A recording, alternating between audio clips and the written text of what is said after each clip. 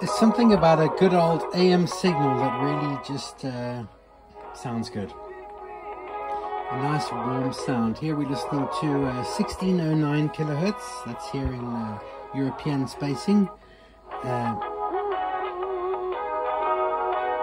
And that is a classic song by Donald Fagen, who I recently saw in concert playing a song. He didn't play in the concert, which I would have loved to have heard, IGY, from his Nightfly album.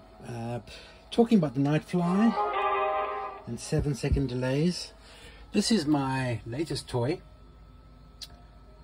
What on earth is that, Howard? Well, this is a very interesting locally sourced device, a AM radio transmitter boosting out 1 watt of power.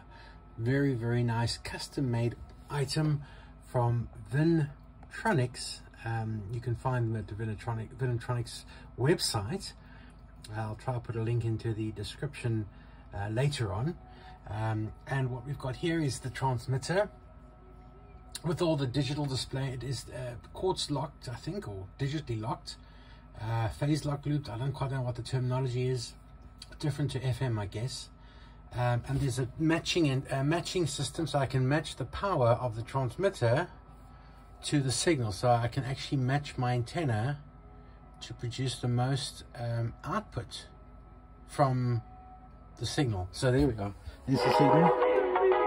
So I've just got my music playing off my Winamp. I'm using a compressor software which is called Rocksteady. I'm filtering out the unnecessary frequencies, and there's my playlist. And pretty much anywhere in my house now I can tune into AM radio of my own designation, because I can't kind of stand all the adverts on the radio anymore, so I just produce my own. So if you're into that kind of thing, this is a great bit of fun. The back of the transmitter has dip switches, so you can change the frequency. So I've chosen the very end of the medium wave band, where there's very little to interfere with, because obviously you don't want to cause interference. And let's take a look at the outdoor antenna. Yeah, I scratched my head a while ago as to what to do about the antenna, but I came up with a very cool solution, which was very rudely to drill a very fine hole through my window, enough for the one single piece of wire that is the antenna. That's now buried under the overhang, whatever you call this, facade, fascia board. And it's very rudely tacked along with the other security camera wires, and then it goes up. So at this point it's now strung along here, and this is what you would call traditionally a long wire antenna. I'm guessing that this would probably be about 10 meters, 8 meters, somewhere around there. And over here, it's because it's screwed into a plastic board, I don't believe it should cause a problem with the earthing.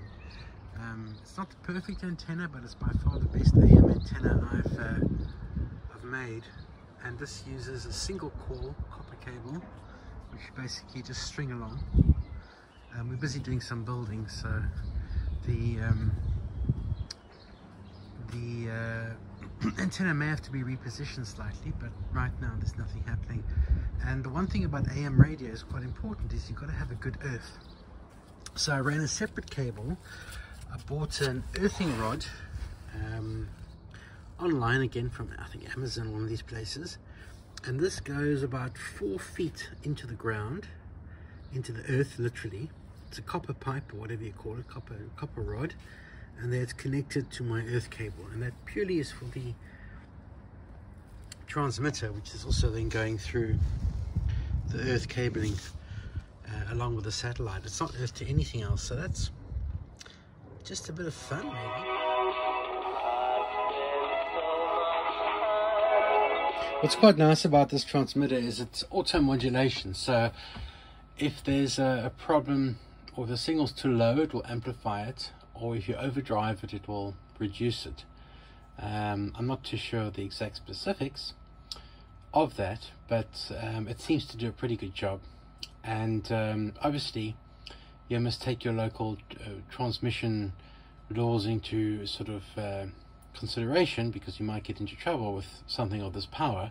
Although, to be honest, I don't necessarily think, if the range is, you know, 500 meters all around, I don't think that's too bad. It's probably actually a lot less, probably more like 100 meters, I don't know, but it's more than sufficient to cover a household and beyond. So I think at nighttime it'd probably go further, but I haven't tried nighttime broadcasting yet. I don't plan to use it all the time. It's purely just a bit of fun, bit of retro fun, because I have a lot of AM transmitters. Now I've got another one of these, which is purely a antenna amplifier, and that I've got a AM stereo broadcaster, which I'm going to test out, which does the Sequam, is that how you pronounce it? Sequam Motorola stereo AM.